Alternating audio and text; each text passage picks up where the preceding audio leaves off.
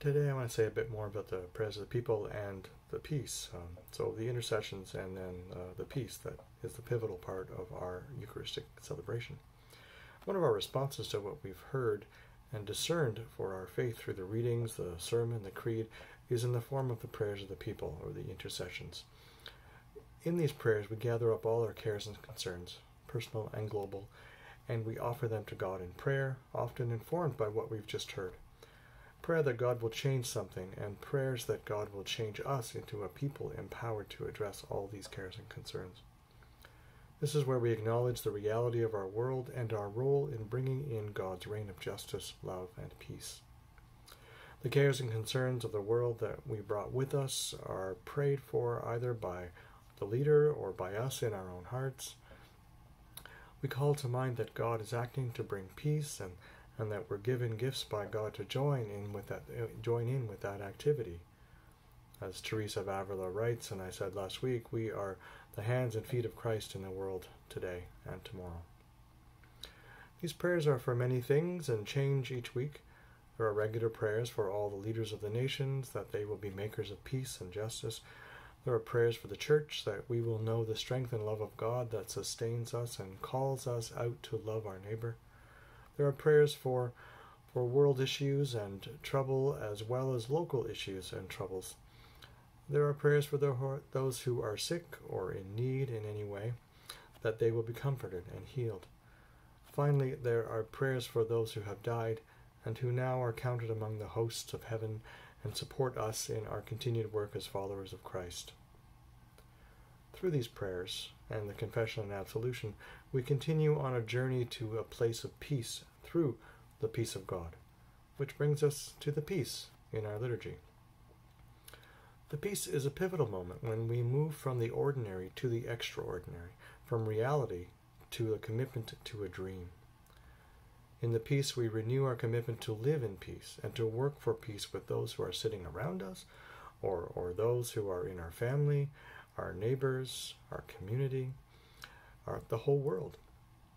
We affirm our faith in the triumph of good over evil, love over hate, life over death. In the sharing of the peace, we affirm both God's dream and our commitment to live into that dream in our time. We know that we've not yet achieved peace in the world and in our lives, but this symbolic act reminds us and helps us to practice making peace. It may not be easy to keep peace, but it is much harder to make peace. And Christ tells us, "Blessed are the peacemakers, for the kingdom of heaven belongs to them."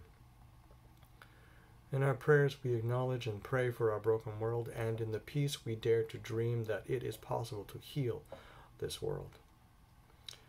Then we boldly step up to the Eucharistic table to model what it means for all to have a place where they belong and are loved. In their greeting, our Jewish and Muslim neighbors say, "Peace be with you, Shalom, Assalamu alaikum." And we follow that ancient tradition in our worship as we say, "The peace of the Lord be always with you." Let's take a moment of silence to call to mind and know in our hearts the peace of God, which passes all understanding.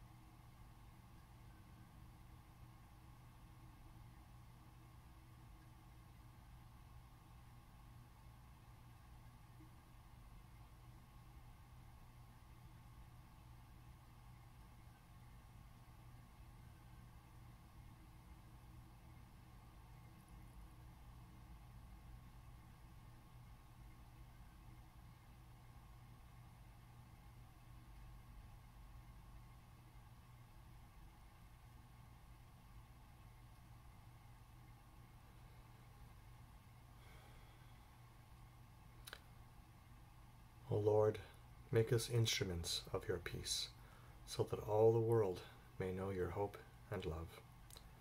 Amen.